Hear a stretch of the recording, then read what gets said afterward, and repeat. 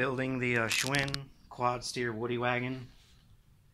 I picked this up on eBay for $49.99 free shipping, which pneumatic tires at Harbor Freight, not on sale, are 10 bucks a piece, so you can't go wrong. Just a few notes. It's quite deeper than your standard red wagon. Wood is real wood. The white walls are actually plastic inserts, so that'd be pretty cool to source some of those for your future builds. The one thing to note, the rear axle is a solid rod, and it's just crimped here and here.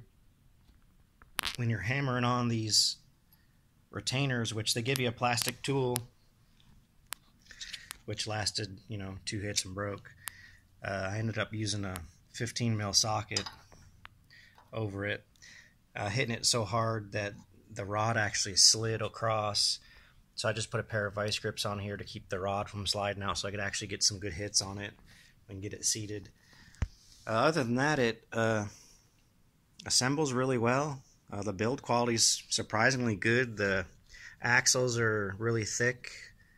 I don't know how long the quad steering mechanism will last, but if it ever breaks, it's just got a single pivot here. You could always center the rear axle and put 2 bolts in, kind of like your old regular wagons, and leave it like that. But it's pretty hefty. I'll show you the quad steering so you can look at it. Basically all it is the front hub turns here. It's got like, I don't know, tie rod call it, to the rear axle, and it's only got a single pivot there. So when you move it, it just transfers the motion to the rear. Works pretty good. Like I said, surprisingly strong. Got some ribs on it where a lot of your red wagons don't. And this, I think they call it a chassis or something in the directions. Directions are not too bad, other than there are show you real quick, bunch of different size bolts, and then it says put in bolt number 3 or whatever, but there's no key to what bolt does what. So you kind of got to just eyeball it or just try. But again, there's only a few of them, so it's not too hard to trial and error real quick. And then another cool thing is, you probably saw it in the box, is the, which I have to put on still, the hubcaps.